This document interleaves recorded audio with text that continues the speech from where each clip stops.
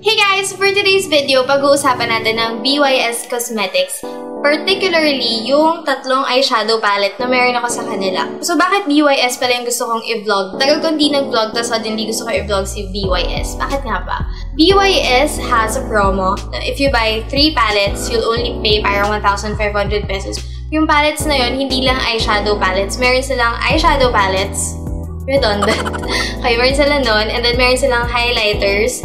And they have contour palettes. So, lahat yun kasama sa sale nila na if you buy 2, you get 1 free and you only pay 1,500 pesos. And yung promo na yun is for the month of October only.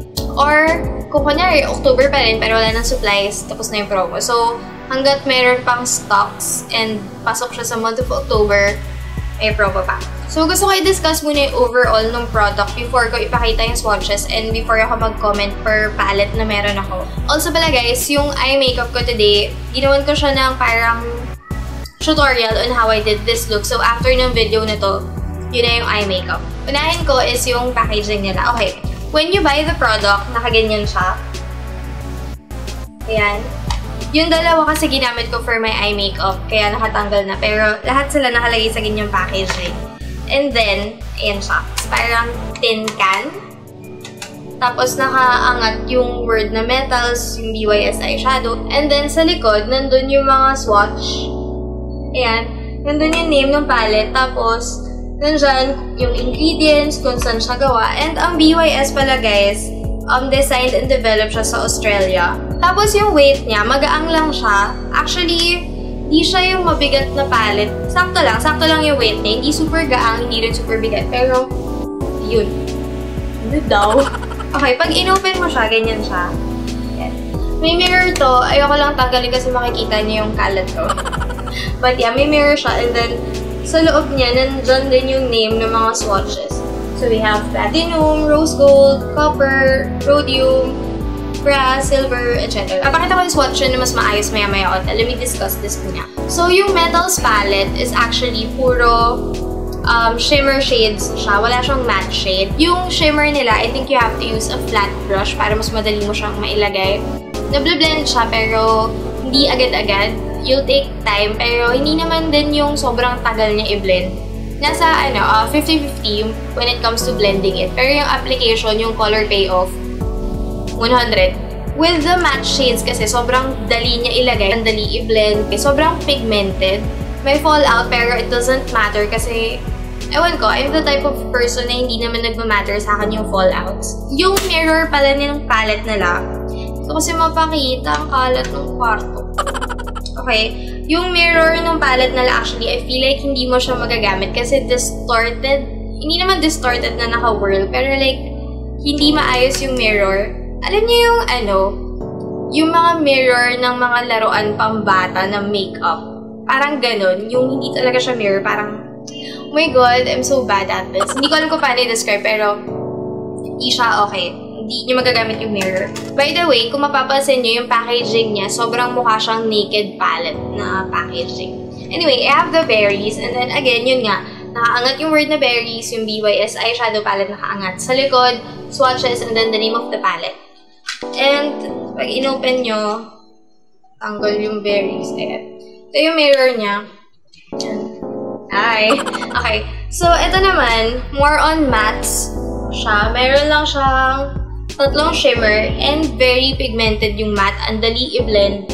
As in, ang ganda ng palette na to. Sobrang sulit yung sale nila na 1.5. You get 3 palettes na sobrang high-class pigmented and okay. So, parang, if I were you guys, habang October pa or habang meron pa, go na. Sa lahat ng BYS counter yun. Pagkalagay ko ng unang kulay, which is ito. Hindi, toffee. Toffee yung unang color na nilagay ko. I was expecting na hindi lalabas agad yung color. Pero, unang swipe pa lang, kita na agad yung color. Kaya parang ako, oh! So, ayun. I like this palette. Nga pala.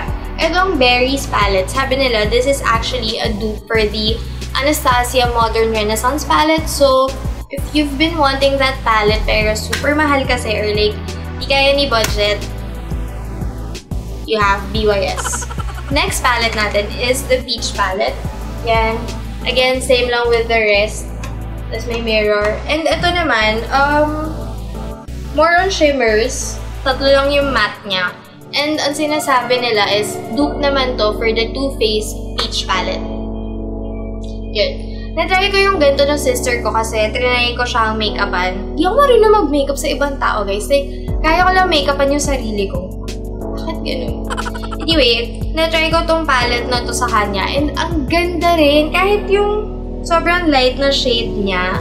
So, kapit. As in, kita talaga. So, nakakatuwa lang na naglabas sila na ganitong promo. Kasi, sobrang sulit. Lalo na if you're like me na wala pa ako masyadong eyeshadow palette actually. Parang, eto pa lang yung mga eyeshadow palette ko na talagang malalaro ko kasi maraming colors. So, ayun. Sobrang nakakatuwa lang na naglabas si BYS ng ganun. And, o nga pala, yung kwento ng mga palettes na to. Di ba nabanggit ko na sa last vlog ko na yung sister ko, nag-release siya ng sarili niyang line of mugs and bags. So, ako yung nag-shoot nung products niya and bilang thank you na ate ko, at the same time, bilang bayad niya, she got me these palettes. Grabe talaga yung kilig ko nung binigay niya sa akin. Kasi parang, like, sobrang kinilig ako nung binigay niya sa akin. Like, OA kilig. Parang batang binigyan ng maraming candy. Ganun kakilig. I wanna swatch all the shades for you guys. Kasi nung naghahanap din ako ng swatch ng mga shades nito, wala rin ako makita masyado. Kaya actually natagalan ako pumili. Nasugat ako nung tinanggal. But anyway, ganyan siya. Tapos may kasama pala siyang 2 brush. Ganito yung first brush. Yung may sponge tip. Yan. Okay din siya. Tapos itong may flat tip. Pakita ko na sa inyo guys yung swatches per palette.